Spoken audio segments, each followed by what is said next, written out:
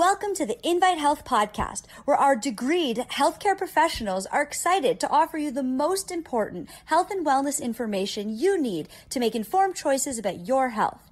You can learn more about the products discussed in each of these episodes and all that Invite Health has to offer at www.invitehealth.com/podcast. First-time customers can use promo code podcast at checkout for an additional 15% off your first purchase. Let's get started.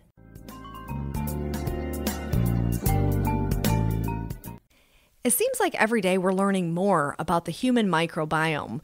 So for me, being science-minded, I find this incredibly fascinating. The research that has come out over the past decade is so incredibly impressive and just reinforces why any shift in our microbiome can create significant havoc in our body. And understanding what the microbiome actually is, it's this environment or a community of different microbes that live in our system. And we know that we have a ton of microbial cells in the body when we look at the comparison of microbes versus human cells. We have many more of the microbial cells in our system on any given day than we do even human cells. So we have to be able to treat them kind, because we know that when we look at the microbiome, if there are factors that can lead to this alteration or dysbiosis, this can affect us in very significant ways. They've been able to now link, the gut and the brain and our mood health directly to our intestinal bacteria. We can look at cardiovascular health and liver health, and of course, our immune health. And we get so many questions about probiotics and what type of probiotics should I take? How often should I take my probiotics? So I thought it was fitting to talk about probiotics today. And I am Dr. Amanda Williams. I am the scientific director at Invite Health. And we know that probiotics can be very helpful for a whole variety of different health concerns when it comes to our digestive health, our immune health, our skin health. We have found that when people use our probiotic HX, for example, maybe they were suffering from psoriasis or eczema or acne. And once they start to get these good, healthy bacteria into their system, they start to see the skin clearing effect that has on our immune system. So there are so many ways that we can incorporate in probiotics into our routine to enhance our health. And we have a variety of different probiotics for you to select from.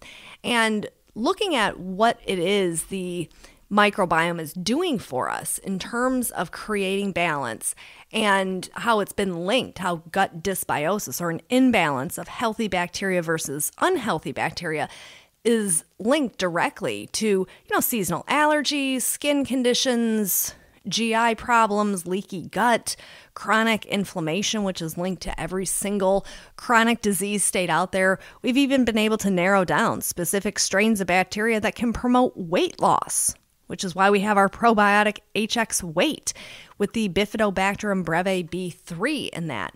We can see how certain strains of bacteria are very beneficial for vaginal and urinary health.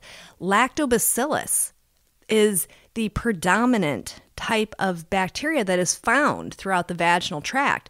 Hence, this is why we have our probiotic for women formulation, which has 4 strains of lactobacillus combined with garlic and thyme extract.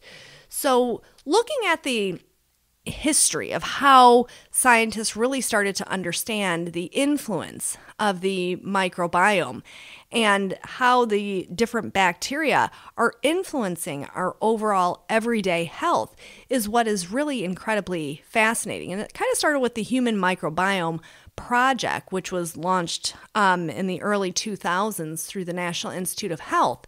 And they've been able to now narrow down actual strains of bacteria that affect or impact our GI tract, our skin, our respiratory tract, which is why this is an area when it comes to supplementation that we don't want to overlook, that we want to make sure that we're doing everything in our power. And this is where that probiotic HX really comes into play, because it has 5 clinically studied strains of powerful bacteria that can make their way through the harsh environment within the stomach to optimize the intestinal health. And the more that we can optimize the intestinal health, the better support we get for all of those different systems throughout the entire body. So when we look at the digestive system and the respiratory system, our cardiovascular system, we know that different bacteria actually create healthy byproducts known as short-chain fatty acids, including one known as butyrate, which can really enhance the way that our body reacts to inflammation, which is key. But we also know that we can have unhealthy bacteria that start to kind of take over and can do the opposite effect. They release harmful acids, which can actually drive up inflammation and create systemic problems for us. So at the end of the day, we know that there are a lot of different approaches that we can take. We have to look at what affects our microbiome. Am I on a medication that's affecting my gut bacteria? Is the food that I eat every single day affecting my microbiome? That's why I always talk about adherence to a Mediterranean style way of eating, because we recognize that those high fiber foods that we commonly find in a Mediterranean style food menu have wonderful amounts of these fibers that allow those good healthy bacteria that reside within our microbiome to have a source to kind of feed off of. And this really can make a huge difference in creating that homeostasis or that balance. Because anytime we have that shift in the microbial balance away from a pattern that's associated with health and wellness, we consider this to be dysbiosis.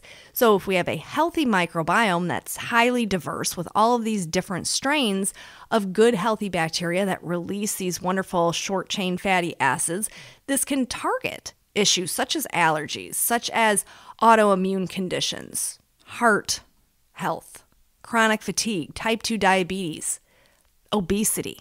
If we ignore our microbiome, then this leads to that dysbiosis. We can have systemic inflammation and leaky gut. There are a lot of factors that we have to look at when it comes to probiotics. We have to look at the quality of these strains of bacteria. Not all bacteria are created equally. And this is why the probiotic HX is such a powerhouse and has been for so many years, because it has those strains that have been used in clinical trials that have been shown to make their way through the harsh digestive environment, be able to get their way to the intestines, and help with the recolonization. And then you have the probiotic for weight, and using the single strain probiotic to promote healthy weight loss by creating this more diverse balance within the gut. And then that's partnered up with the Bergason FF. So it has bergamot fruit extract along with artichoke. So it really helps with the liver detoxification each and every single day too, which is key because the more that we detox our body from day to day, the easier it is for our normal metabolism to work properly. And hence we will have an easier time with maintaining healthy weight. And then we look at the probiotic for women and creating that homeostasis once again with those powerful strains of lactobacillus partnered with the garlic and thyme, which have been shown to be highly effective in targeting things such as yeast overgrowth, so for candida infections, as well as for bacterial vaginosis. So when it comes to probiotic supplementation, whether you're dealing with an issue such as digestive health, irritable bowel, acid reflux, immune health, that gut-brain connection, maybe you have some anxiety or some low mood, we want to be looking at the probiotic HX as a daily supplement that we take. If we are looking at the promotion of detoxification and supporting our liver and healthy weight, we look at the probiotic HX weight.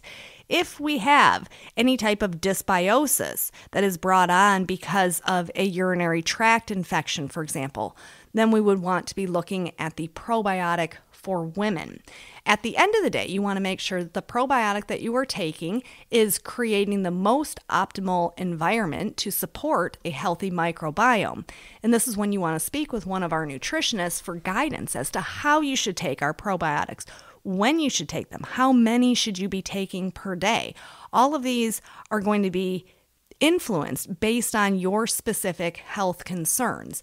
And at the end of the day, we want to be able to promote healthier cholesterol metabolism and support our immune system and our blood pressure and our mood health, which is why getting on the right probiotic for what your targeted goals are is so key. So definitely check out all of what we have to offer when it comes to probiotic formulations, and make sure that you tune in to our radio shows where we cover so much when it comes to the clinical research on these different strains. I want to thank you so much for tuning in to the Invite Health podcast. Remember, you can find all of our episodes for free wherever you listen to podcasts or by visiting invitehealth.com/podcast. Do make sure that you subscribe and you leave us a review. You can follow us on Facebook, Twitter, and Instagram at Invite Health, and we will see you next time for another episode of the Invite Health podcast.